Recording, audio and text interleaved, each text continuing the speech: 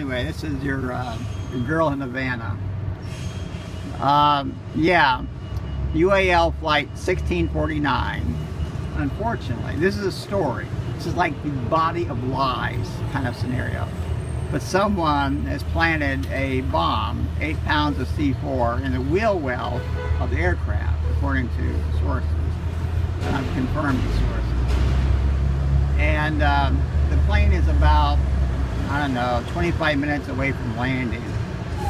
And it won't make it. That means it'll blow up.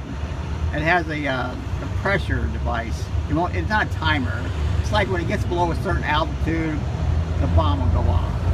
Probably 500 feet, I don't know. I'm guessing here. But remember, I'm lying because I work for the CIA. I must be lying because everybody who works for the CIA has to lie. It's like one of your job requirements.